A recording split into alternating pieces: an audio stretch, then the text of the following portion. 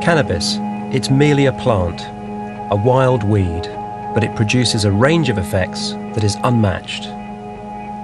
For some, it's a blissful release. It is nice. It is so nice. It is nicer than nice.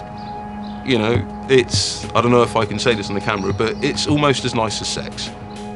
While for others, it's something that seems to have unraveled their minds and emptied their lives.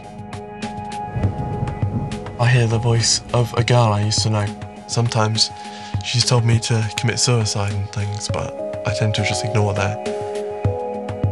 In this film, I want to get to the bottom of this conflict by asking the most basic questions about cannabis.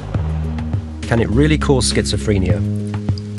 The vulnerable group are children under the age of 15 receiving high doses or concentrations of THC repeatedly. Can it lead you to take harder drugs? You don't have enduring biological changes that occur because of the cannabis exposure. Or could cannabis even be good for you?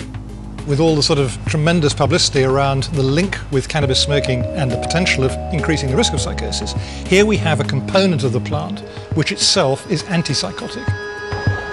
The science is so often obscured by opinion, but what does the latest research reveal about the world's favourite drug?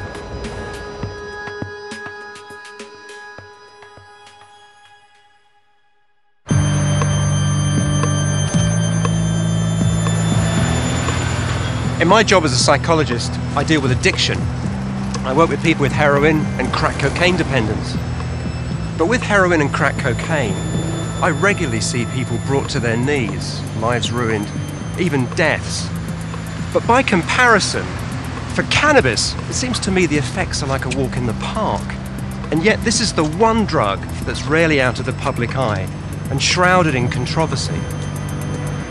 And that's because more people use cannabis than all other illicit drugs put together. According to a United Nations report, almost 1 in 20 adults across the globe uses it each year. I've smoked it a few times, and yes, I've inhaled. Did I like it?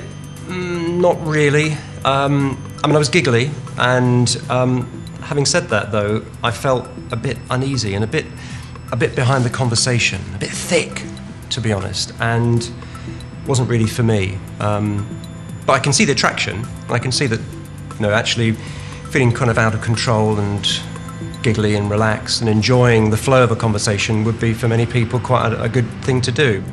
But I want to know why